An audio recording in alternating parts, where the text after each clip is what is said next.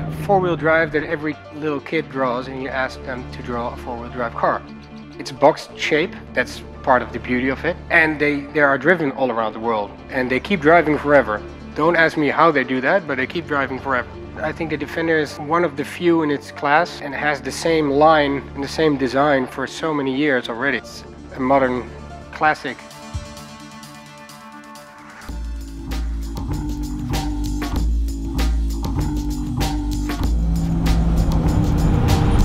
We knew that there was a market for Defenders in the US, and since they were not driving around there, the market was huge because everybody wanted to drive something different.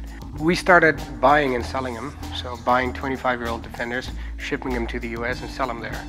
But the problem with that is that most 25-year-old Defenders are pretty crappy cars, so they almost fall apart when you look at them because nobody ever services a Defender. Since we didn't like that, we started out fully servicing the cars before going there and repairing them so that at least it was a technically decent car. And when you start doing that, one thing leads to another, and before you know it, you're restoring the complete car because that's the only way you can stand behind your product 100%.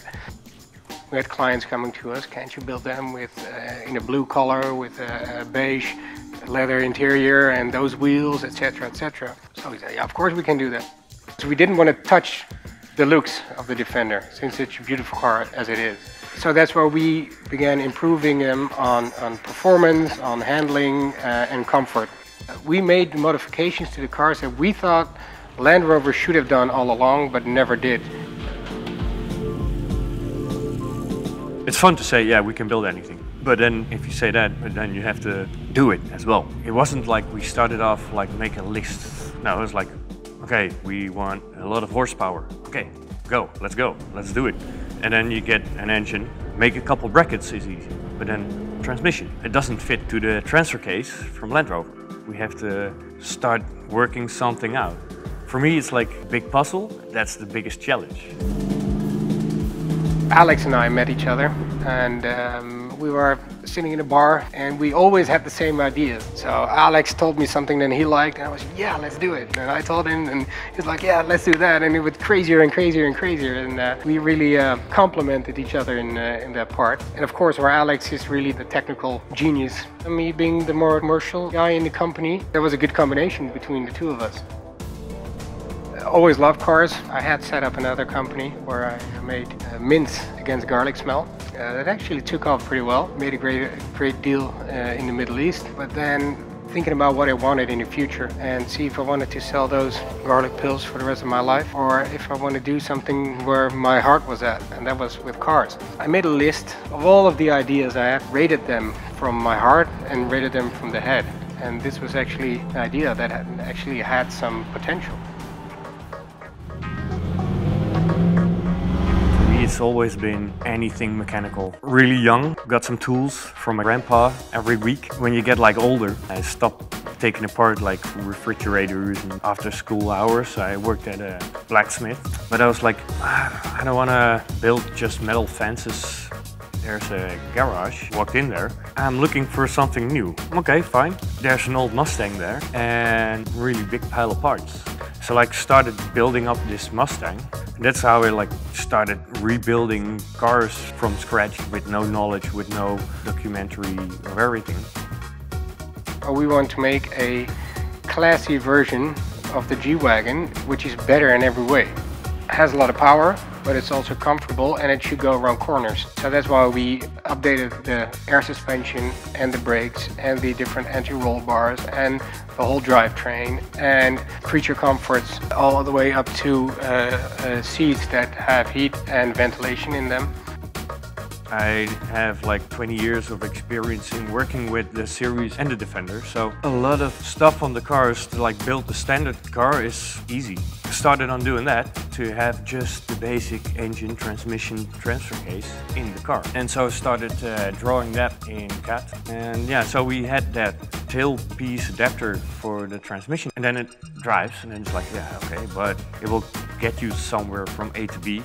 Don't ask how fast.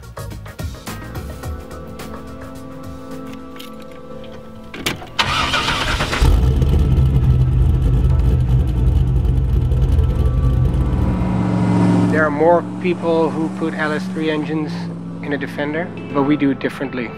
And they say, well, we use an automatic transmission because that cushions power and the torque a bit for the rest of the drivetrain. We thought that was a crappy argument.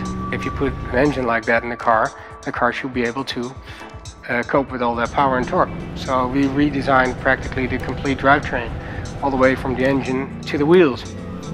Big engine needs good handling, and it's all done in all tiny things, like different pivot joints and different bearings instead of the bearings that Land Rover uses, and everything to make it more smooth and make it want to go straight instead of like in a corner and it stays in the corner. All these kind of small things, and it adds up. I think the attention to detail is what sets you apart from the rest. So the sheer quality and the thoroughness of the build, that speak for itself. I mean, every Defender can look good on a photo, but it's only if you see one in real life and you actually take a look at the details, that's where you see what makes it stand out.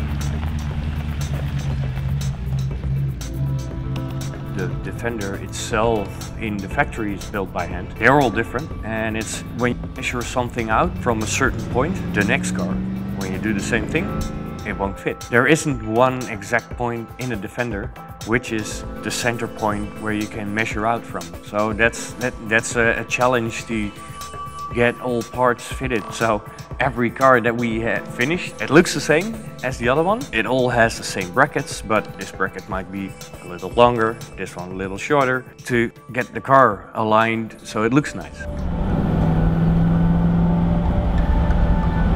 If something's not right, take it apart, do it again. If something's still not right, take it apart, do it again, until you get it right. Everything needs to be perfect, or don't do it. You have to finish as strong as you start. It really is a sensation to drive one. Don't forget, it's always going to be Defender, and it's like moving a brick through a wall of wind. So at high speeds, over 200 kilometers an hour, you really feel that it's pushing through that wall of wind. But with that big engine in there, it does it perfectly. Then again, where a standard Defender tips over when swerving at 50 kilometers an hour, this one will do with 95, and it will still stay on four wheels. It's fun to have it leaving the shop in the Netherlands, working days and nights to get it done in time. Yes, you roll it onto the truck and it's gone. It's like, whoa, it's empty. It's like a puzzle. Put in the last piece. Okay, puzzle done. Next one. No, it's not easy. It's always a risk. You have a lot of not only money on the line, but also people that work here, that work very hard for the company. When you see people so happy with their dream car that they've waited a long time to receive, but once they get it, they're like a little kid. I think the fun is the most important part that we have with it. We have a vision and we want to build our dream cars, and that's what we do.